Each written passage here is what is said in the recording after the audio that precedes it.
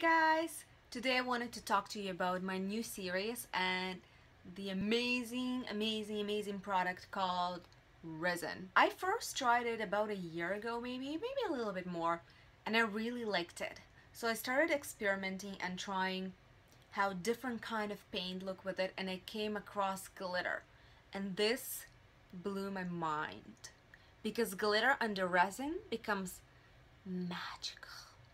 I'm gonna show you. I started with this little butterflies because I wanted to see how it goes, and I wanted to see if I like it or not, and if I want to turn into series or I don't. But like, it's so good, so good. Okay, I'm gonna show you. So this is one of three that I made. First three paintings that I made. Well, actually before that I made a few paintings with resin and glitter too. They are birds on a branch, and I called it Magical Forest, I think. No, magic. Anyway, I don't remember. Something magical. It's beautiful too. They're in a gallery. That's why I can't show you guys them, but I can show you this, because this was my second development with resin and glitter. So as you guys can see, it's super sparkly. Super sparkly. The only thing, well, I'm gonna get there actually, what works and what doesn't with resin and glitter, I'm gonna get there in a second. So yeah, as you can see, it's like, I love it. Honestly, I love it so much. I think it's amazing. It gives me this super magical feel to it, because it seems like it's out of some kind of fairy tale. And I have two more of the tiny ones from the small ones. Here is one more small one. And maybe you guys can see this is metallic paint as well as metallic fluid paint. And where's my last one from the tiny ones? Here we go. This is the last one from this tiny ones. So in this video actually, guys, I wanted not really talk about anything specific, well, about resin and glitter, and few things that I discovered along the way of how to work with resin and what kind of glitter and what kind of things work and don't work. But really, I wanted to show off my art. Really, it's just really cool. So I want you guys to see it, because like, look at this part.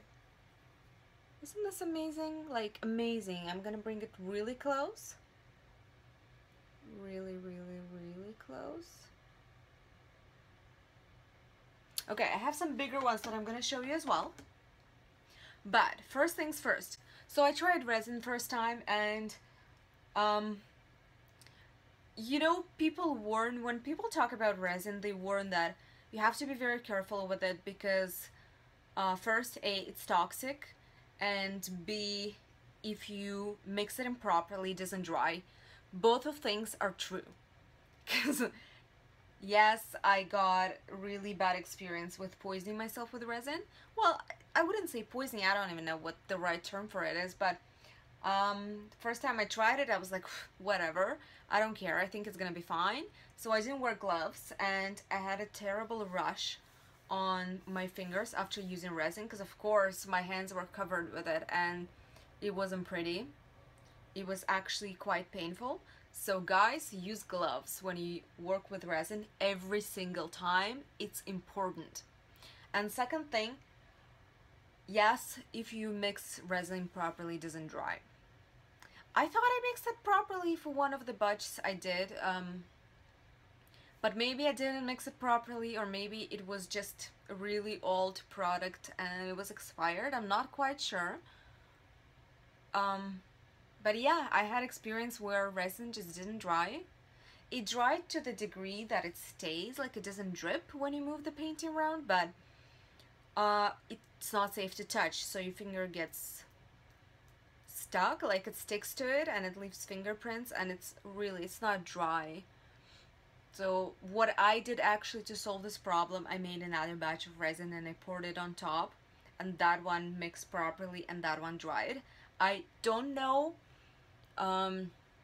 if on a long term, in a few years, maybe like 5, 6, 10 years, it will ruin the painting or not. It happened to me only once with one painting. I just wanted to know if there's any solution to fix that, and this solution worked for me.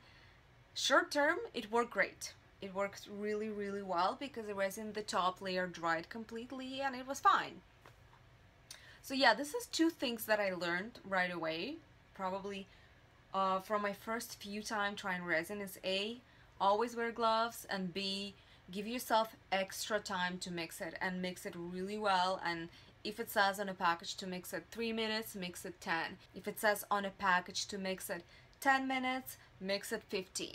This is better safe than sorry with resin, because if it doesn't dry, you're screwed. I don't know if you guys worked with resin ever or not, but if you have never worked with resin, it's very important to level the table that you put in paintings on, or whatever you put in them on.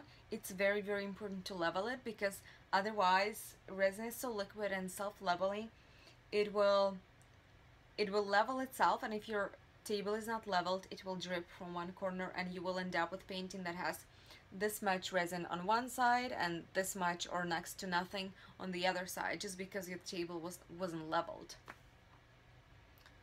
So yes, it's very important to level your table. I don't always do it, and when I don't do it, I regret it. Guys, learn on my mistakes. As I said, I tried different things and I really like this look of a glitter. Like when I'm looking there, I'm looking at the paintings because they're right here.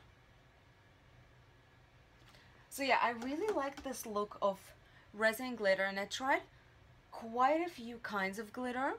I had few glitters that I tried from like dollar store, or I don't remember where they're from, but they were cheap. And it looked like crap because they lost their ability to shine under resin.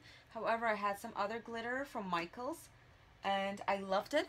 I had quite a few kinds of glitter from Michaels, and some of them I liked and some of them I didn't. And what I noticed with what kind of glitter to buy and what kind of glitter to use with the resin is that the best glitter that works for me was this really, really fine glitter. The one that is super, super small. Large glitter works too, but you have to do 50-50. You have to add some small glitter and some large glitter. That way it looks great. The other thing I bought, not circle shaped glitter, but you know the glitter that is like randomly shaped. It's triangles, squares, whatever. It's like rough pieces of metal. That one worked really, really well. I will show you. It's on one of the larger pieces. This is the larger piece. I have two of those right now. Can you guys see how this is reflecting light? This pearl color. Yeah, I love that. I love the addition of metallic colors. And this is the tiny glitter that I was talking about. This really fine glitter makes this magical look.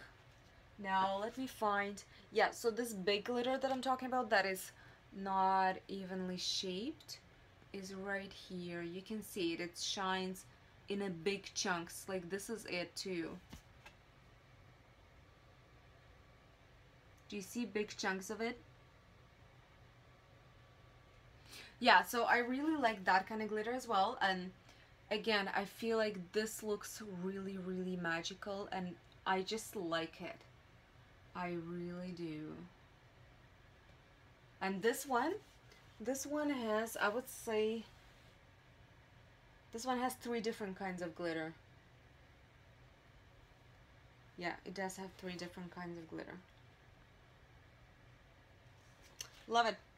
Here's another one from the big pieces. It's butterfly again, because it's all serious, right? So I wanted to make them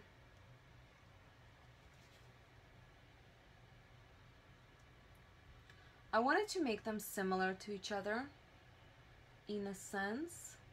I love how it shines here on a black. It's really, really cool. Yeah, so that's pretty much it.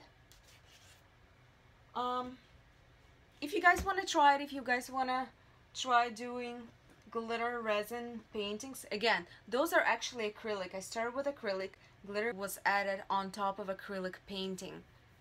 It's not just glitter painting, it's acrylic painting with addition of glitter once it's finished.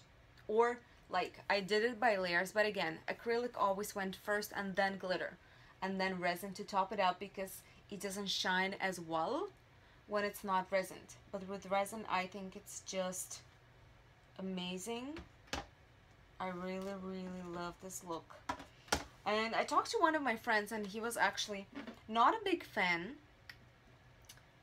He didn't understand why I was doing. He was like, you're such a good artist. Why are you doing this butterflies? Nobody's impressed by butterflies. Nobody likes butterflies. Again, he's a guy though. He's a guy, so we know that some of the guys are not really into butterflies.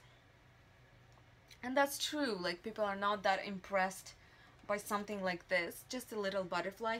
But I just really, really like the look of it and the feel of it. There's something mysterious. I just wanted to share with you guys some of my art and this technique of glitter and resin.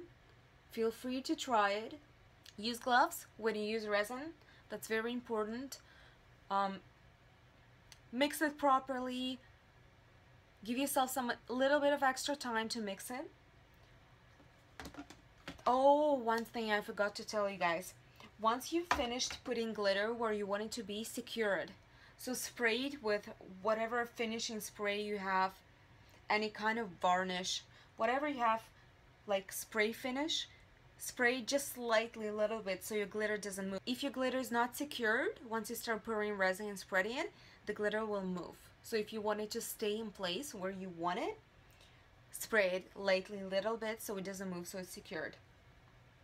Then pour the resin. Oh, level your table. That's very important. Level your table.